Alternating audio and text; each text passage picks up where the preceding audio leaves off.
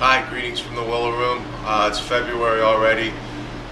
We have Lent in this month and also Mardi Gras. Lent begins the 24th, so all those that observe Lent, we're going to do something with seafood, shrimp, and something, since Mardi Gras is this month also, I thought we'd do a Cajun recipe. So we're going to do shrimp Creole.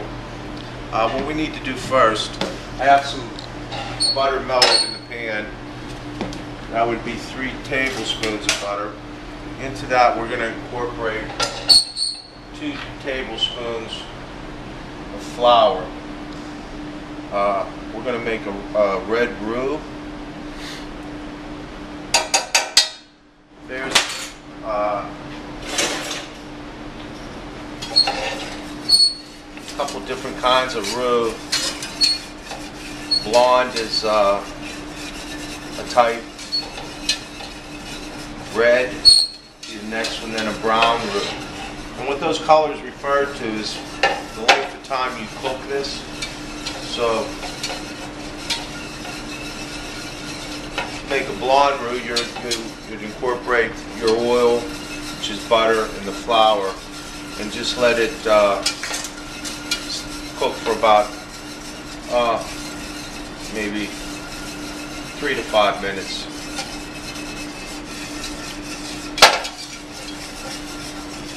We're going to do a red roux, so we're going to need the flour will start changing color. Okay, the recipe calls for 2 medium onions. Unfortunately, I don't have 2 medium. I have 1 large, so that will do just fine for us. Take this onion apart.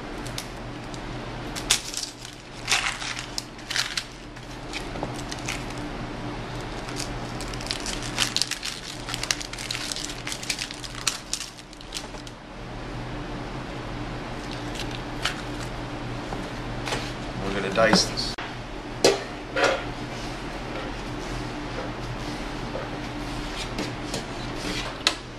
Alright, the onion's diced. We're going to dice up 1 green pepper now. Actually, we're going to use 2 green peppers here. But take the sides off of this.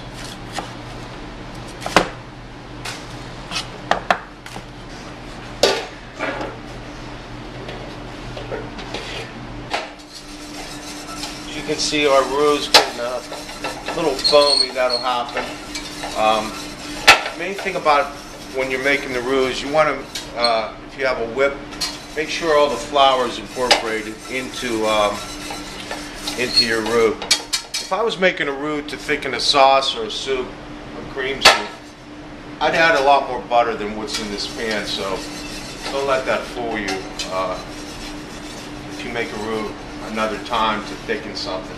This is entirely too thin to thicken something with the roux, but as this recipe goes, you'll see we're going to throw some vegetables and stuff in there, and just with the addition of that flour that's already in there, it's going to help to thicken our recipe. Okay, our pepper's chopped. We have a rib of celery. I'm going to dice this up. Down the middle. Dice this up.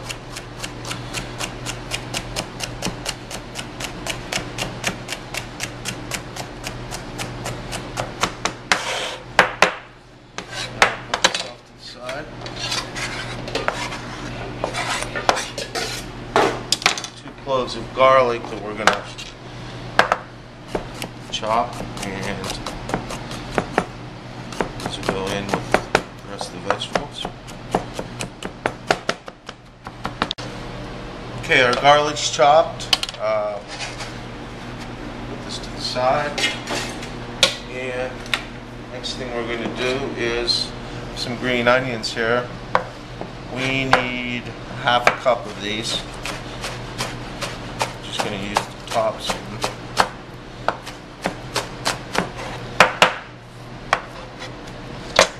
About 1/2 cup. Serve those. Okay, as you can see, our roux, when they say a red roux, it's not going to be, bright red, but this is the color you want. So I'm going to turn this off until we're ready for our veggies.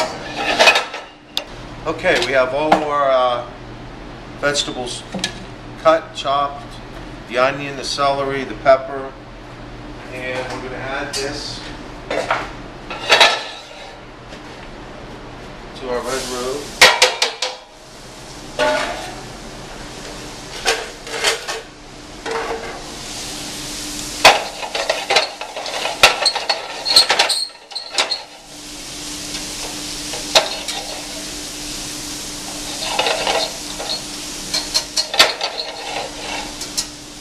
I'm going to let that saute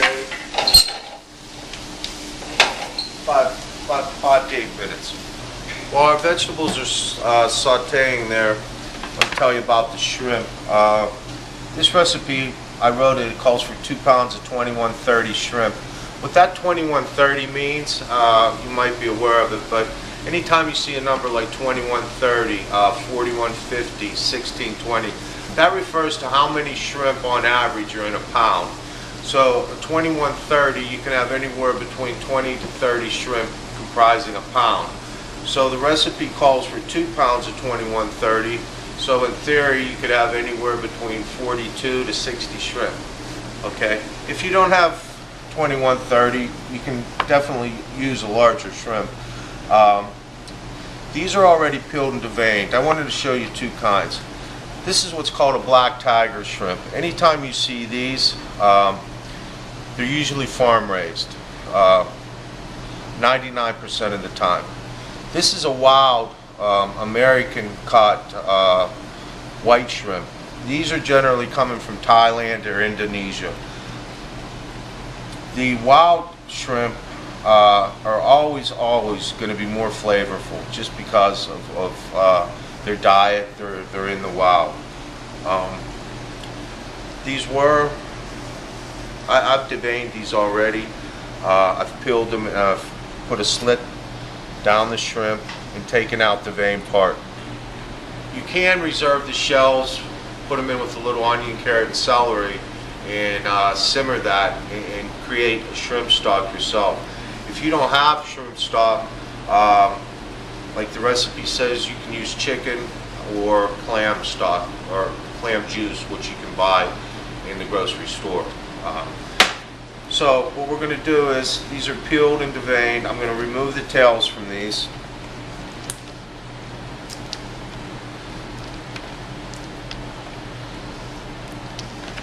You can actually remove these tails when you're peeling the shell off them. That's what I would probably do. 1620 shrimp. They're a little bigger, but that's all I had here.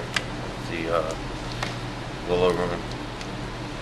Okay, our veg is sauteed.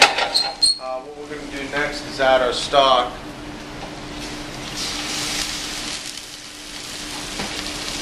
We're going to add our stewed tomatoes. These are just Hunt's regular stewed tomatoes. I have Cajun seasoning here. This is Spice Classics. I picked this up at Shop and Save. This is Tony, whatever that guy's name is, Chachari. Original Creole, basically the same thing. So this isn't hard to find. We need 1 teaspoon.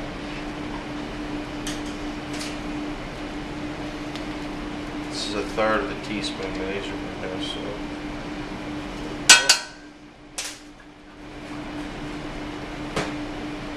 we have 4 bay leaves.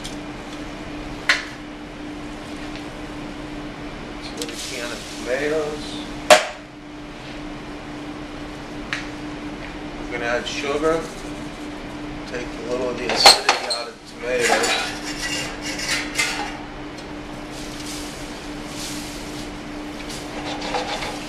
Now what's going to happen, that flour, that roux we made, that even though it wasn't like a full roux, it's going to help to bind this up a little bit. I don't know if you can tell, but as soon as I poured that in, it's thickened it a little bit already.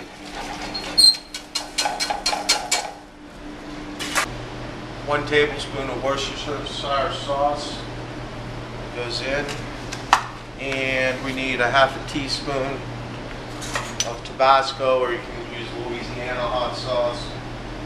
Once again, this is optional. If you don't like things real spicy, just leave it out. Okay, we're going to simmer this for about a half an hour and then add our shrimp. Okay, our vegetables have simmered. I don't know if you can tell, but it's gotten thick. It smells great. Now what we're going to do is add our shrimp. It's not going to, you want to add the shrimp near the end because it's not going to take the shrimp long at all to cook. And if you put them in at the beginning, they become all rubbery and that wouldn't be good. So we'll let this go for about 5 minutes and the shrimp will be cooked and we'll plate it. Okay, our shrimp have been in there for about 5 minutes. It's got a nice consistency to the dish. It's not too thin, it's not too thick. I have had some rice prepared. This recipe will feed 4 to 6 people, so put a little rice on the dish.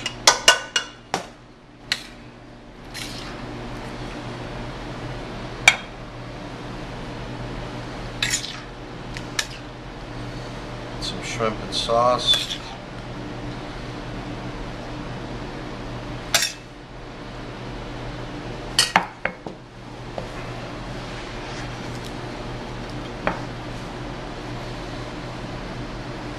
Finish it with a little parsley.